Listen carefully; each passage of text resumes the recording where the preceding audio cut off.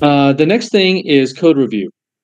So for code review, uh, this tool, CodeSee AI, is really useful.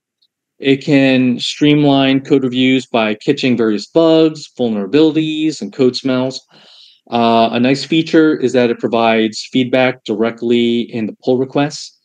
But one current weakness is that it has limited flexibility in customizing rule sets. But overall, it's a really solid option that is worth checking out. And one of the things that I will also say here is that although this is great for productivity, and the kind of things that it does might be sufficient for some people's needs.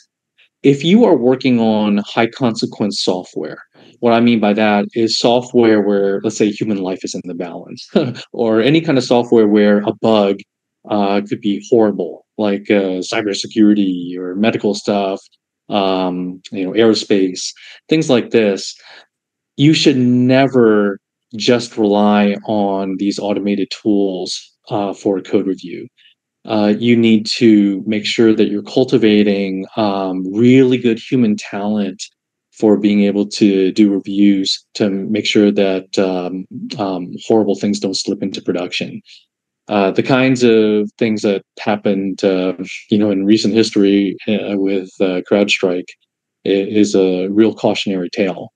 And those kinds of things are really just you're going to hear more of it. More of these kinds of things are going to happen in high consequence applications.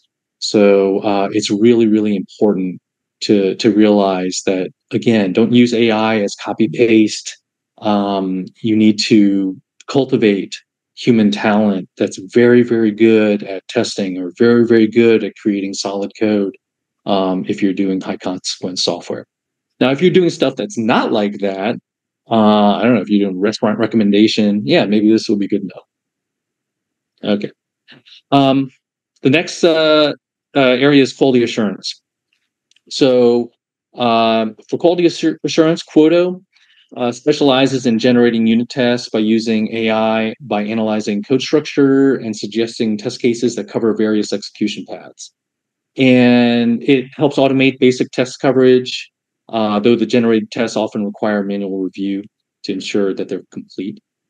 And it's much better than GitHub Copilot or ChatGPT in generating unit tests. Now, for GUI testing, a tool called TestRigor uses GenAI to create end-to-end tests, and it's pretty cool. It observes your application behavior and user interactions, and then it generates test scripts based on those observations and allows users to define test scenarios in plain English. So it makes it accessible to non-technical testers.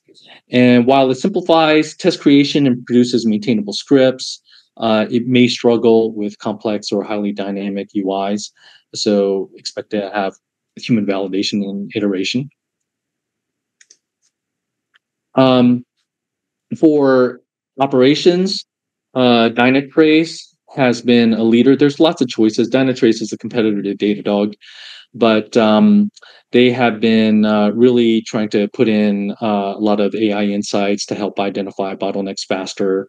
But again, for any of these observability tools, expect that you're still going to need human validation for complex cases. But there's exciting things happening there in the observability space.